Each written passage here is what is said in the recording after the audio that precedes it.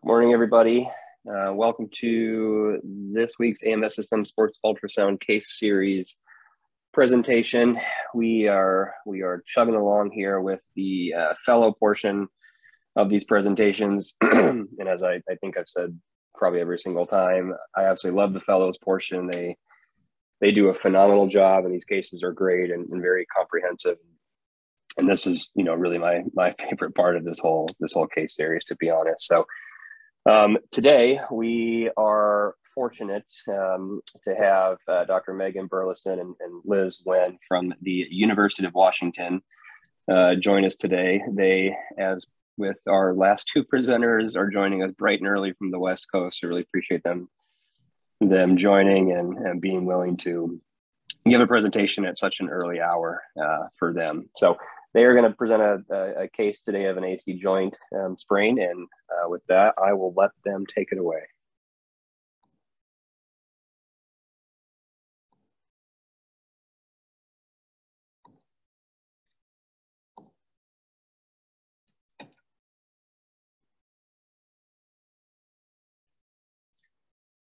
All right, thank you, Dr. Cruz. So my name is Megan, and I'm here with my co-fellow Liz, and we will be giving our presentation on AC joint sprain for this case presentation series. We have no disclosures, and we wanted to thank our faculty for help with this case, as well as a special thanks to our UW faculty and mentors for their time and commitment to our ultrasound education this year. And for our learning objectives, we will review the protocol for sonographic evaluation of shoulder pain, and we'll apply it to our case today. We'll also discuss AC joint pathology, as well as review the ultrasound report. So starting off with our case, we have a 22-year-old male, a right-hand dominant rugby player who presented with acute left shoulder pain. His symptoms have been ongoing for about a week prior to his presentation. He had sustained a tackle and landing directly on his left shoulder during a rugby game. He complained of sharp pain, which was localized anteriorly and superiorly without radiation. He also complained of limited range of motion with pain exacerbated with shoulder abduction and adduction. He denied having any associated numbness or tingling in the left upper extremity, and also reported that he had never injured his left shoulder in the past. On physical exam, he had no obvious deformity, and no soft tissue swelling or bruising was noted over the left shoulder.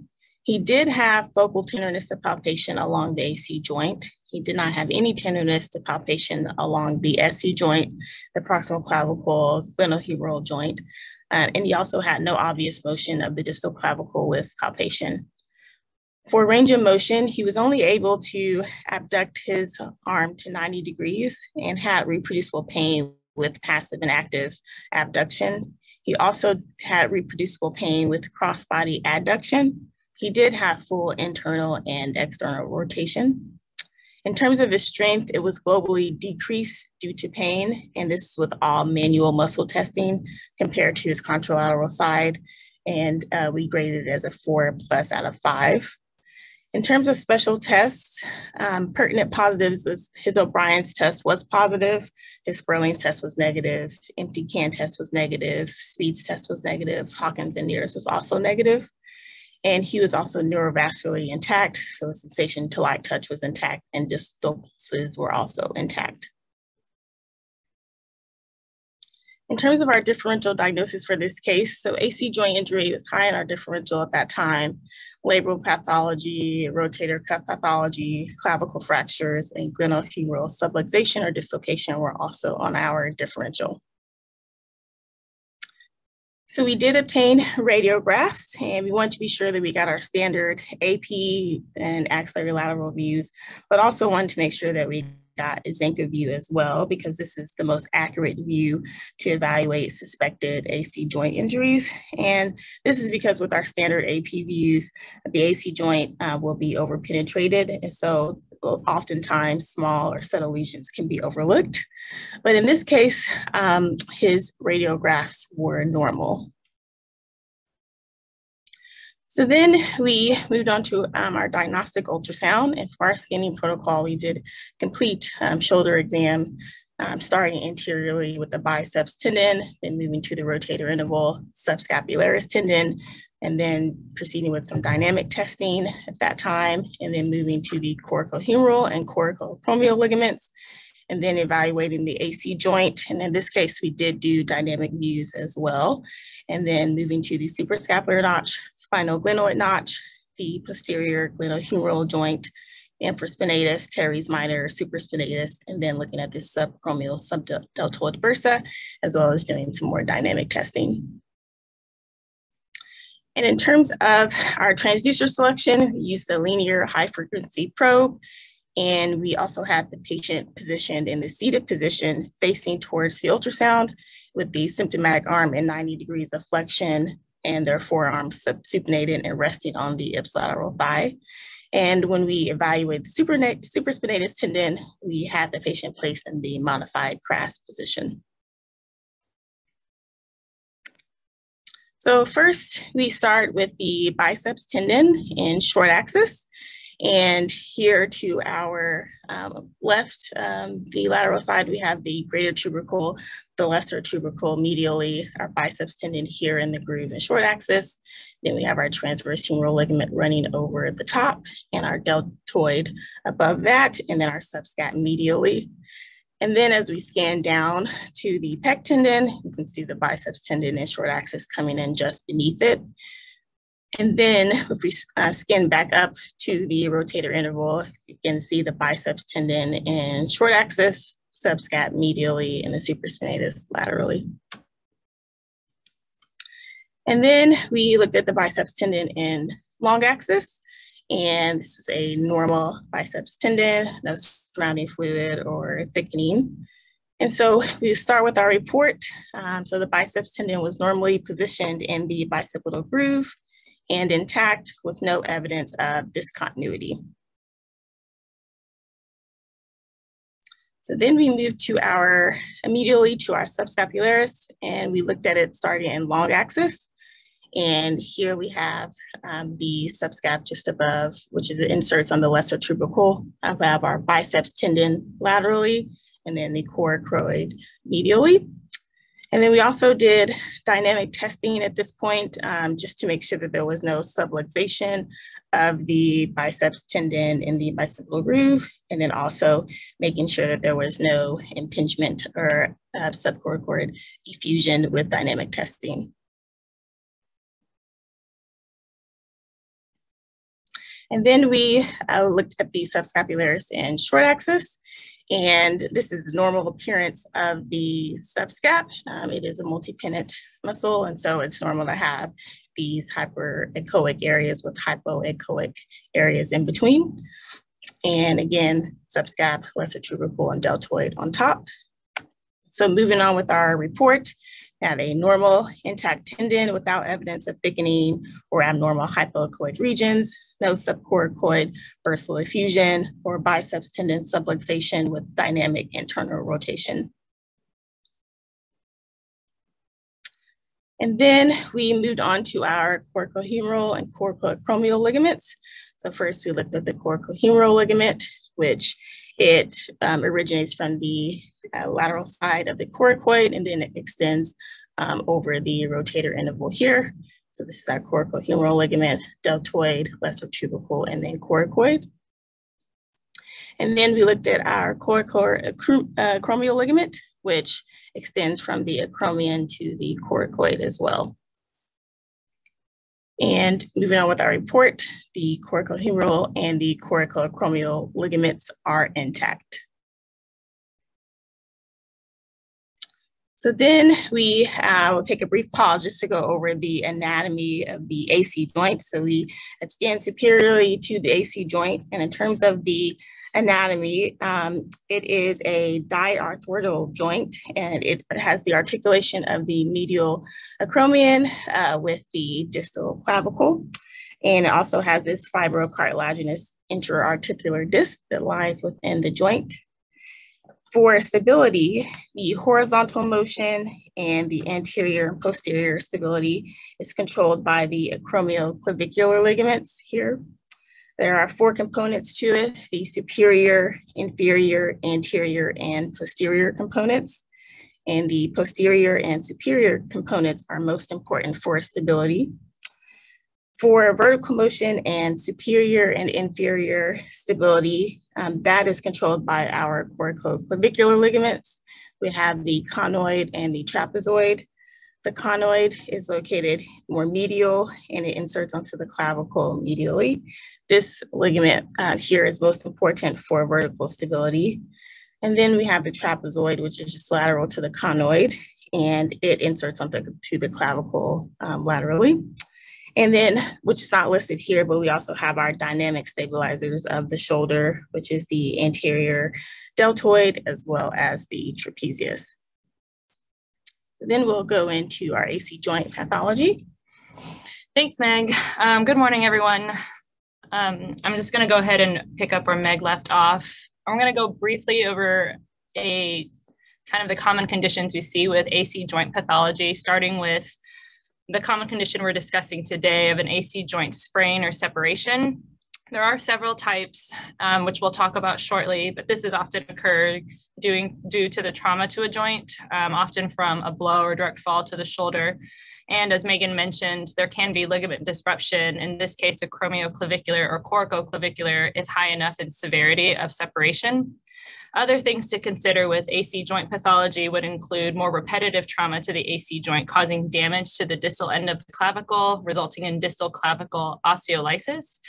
And then given with the AC joint pain in that area, we can also consider osteoarthritis as part of our differential.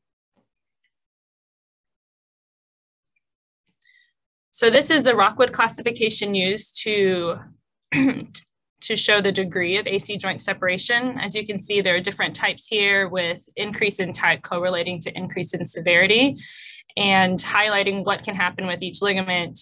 The exam you can see with an AC joint separation, the corticoclavicular distance as part of diagnosis with radiographic findings, and then treatment options, as well as imaging to kind of give another idea of what an AC joint sprain would look like, determined based on grade.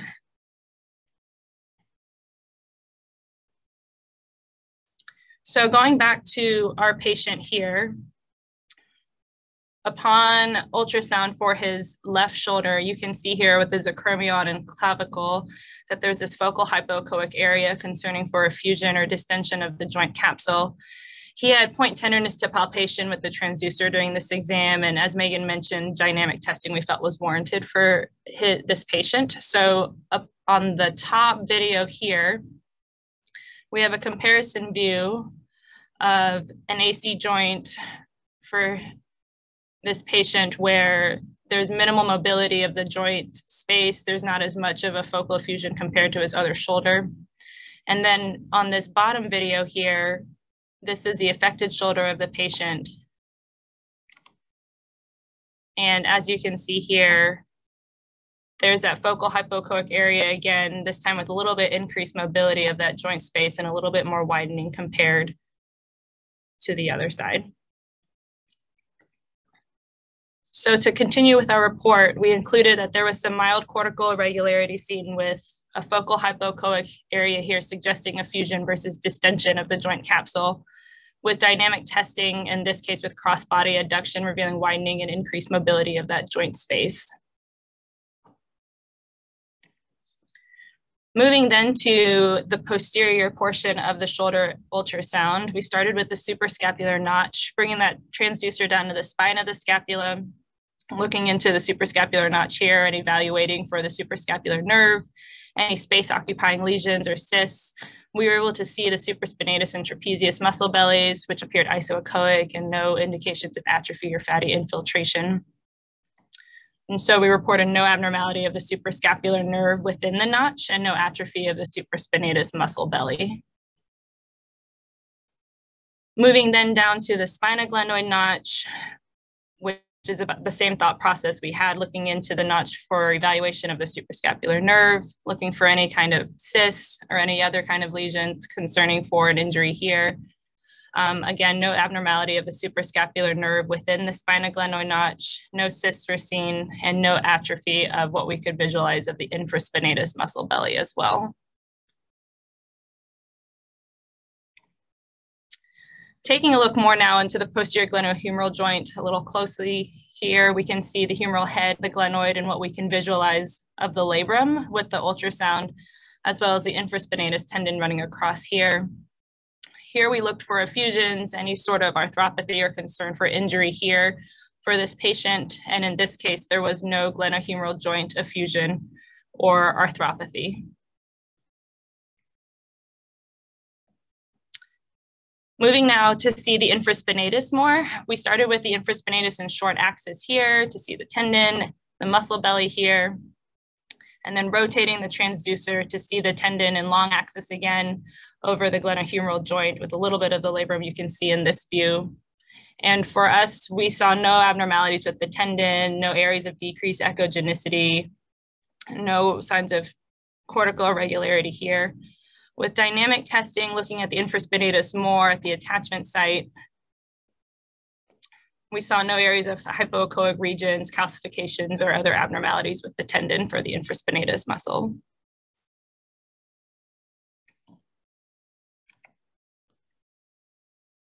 Moving then on to the teres minor through our ultrasound. We saw it in short and in long axis. So starting with short axis, this is the muscle belly of the teres minor with the infraspinatus right there. These two muscle bellies looked isoechoic. There wasn't any sign of atrophy or fatty infiltration here. And then rotating the transducer to get the teres minor in long axis and its attachment site here. The tendon also looked intact, no areas that were thickened or any kind of hypoechoic regions that we saw that would indicate abnormalities with the teres minor for this patient. So again, with our ultrasound report, we included that this muscle was normal without evidence of tendon thickening, hypoechoic regions, calcifications, assorted cortical irregularity, or any evidence of muscle atrophy.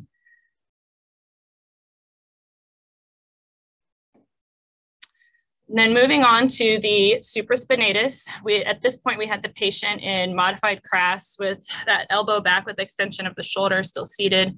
In short axis, we can see that we got the biceps tendon in view here to make sure we got the full anterior margin of the supraspinatus underneath the deltoid musculature above the joint here, and rotating the transducer to get the supraspinatus tendon also in long axis. From what we could tell, no abnormalities were seen with the supraspinatus tendon or the muscle with any kind of evidence of tendon thickening, hypoechoic regions, calcifications, or other irregularity here. To then be able to look at here from the supraspinatus to evaluate for any sort of bursitis or impingement, we wanted to see if there was any bursal thickening or any kind of fluid apparent here. And as you can see here, the bursa was minimally expanded here, no kind of thickening or extension here of fluid. Upon dynamic testing to evaluate for subacromial impingement, we get the acromion in view here. And with dynamic testing, you can see good clearance of that tendon here and no indications of subacromial impingement. So we included in our report no focal anechoic region to suggest a distended or thickened bursa or indications of bursitis, and no evidence of subacromial impingement on dynamic shoulder abduction.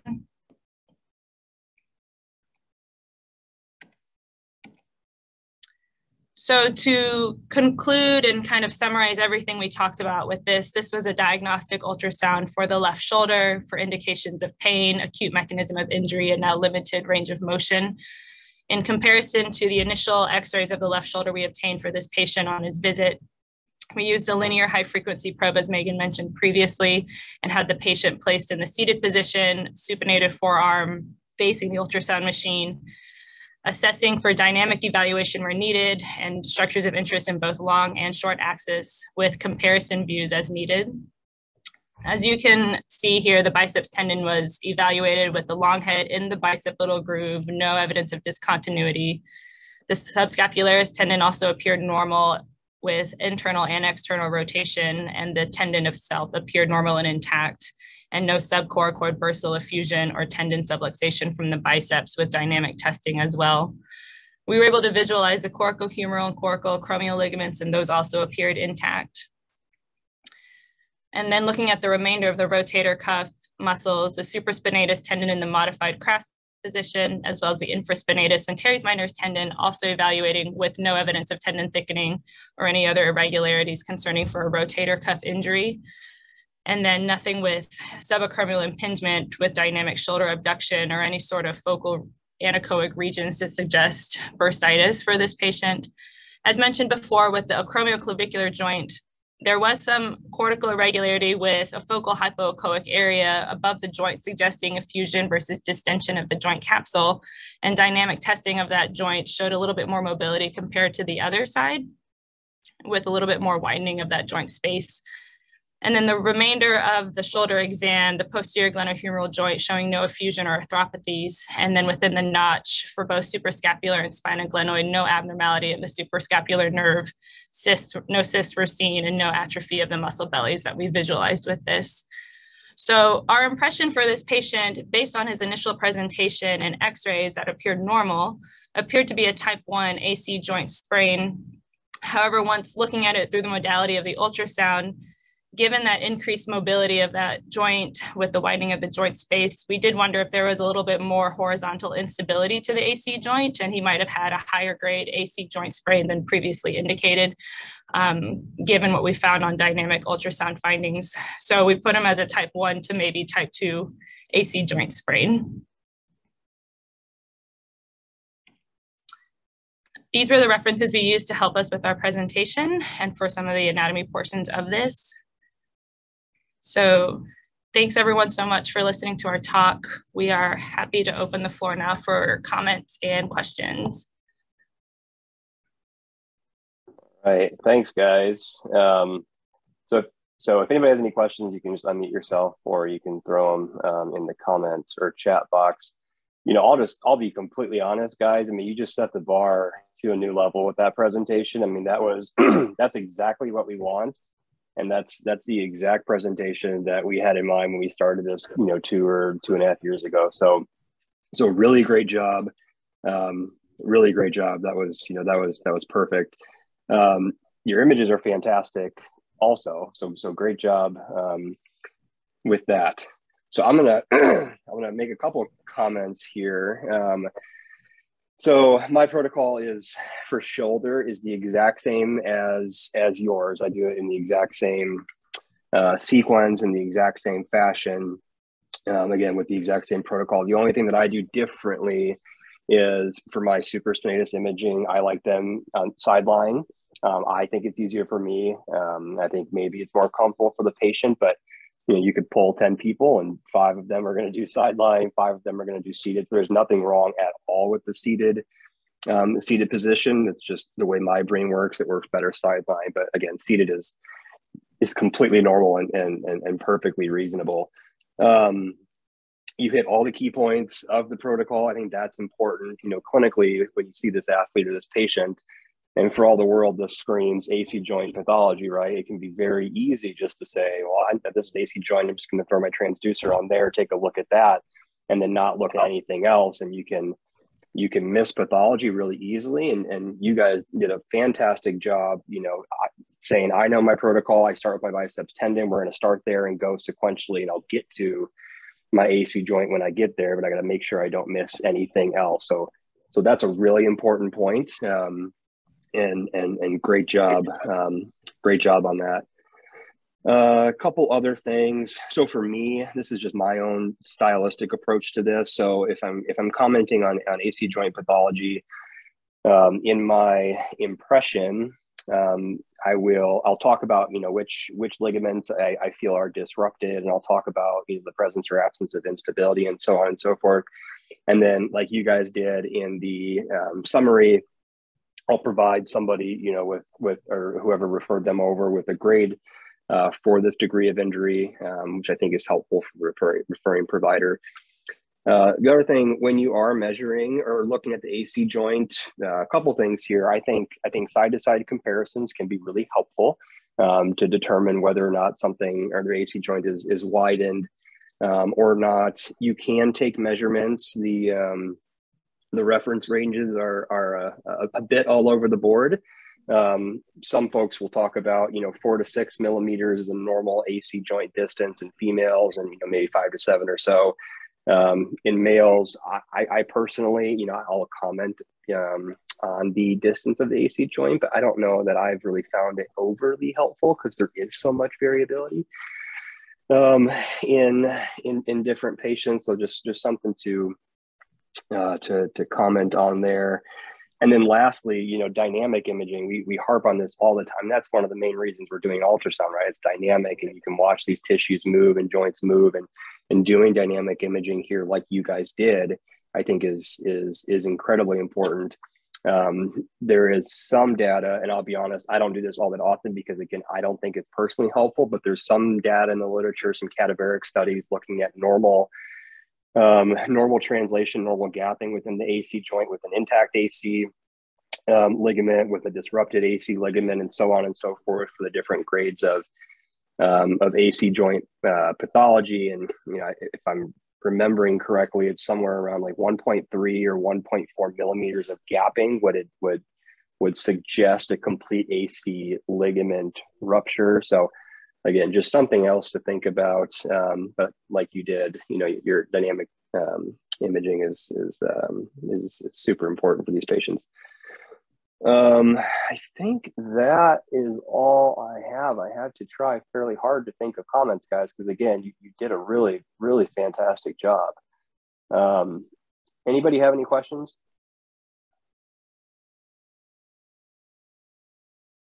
Going once, going twice. All right. Well, then we will wrap it at that. Megan and Liz, again, really exceptional. Really great job. You followed the protocol exactly how we wanted. So kudos to you, and kudos to your team out at UW for obviously giving you guys exceptional ultrasound education there. So great job. All right, so that's it. We are off per usual next week, and then we'll be back on, 2 weeks from now is March 11th. March 11th, Scott Class from Columbia, he's going to be giving a presentation on common fibular nerve entrapment at the lateral knee. So thanks, everybody. Happy Friday. Have a great weekend. Stay warm if you're in cold places like me. Stay cool if you're not in cold places like me, and we'll see you guys next time. Thank you, guys.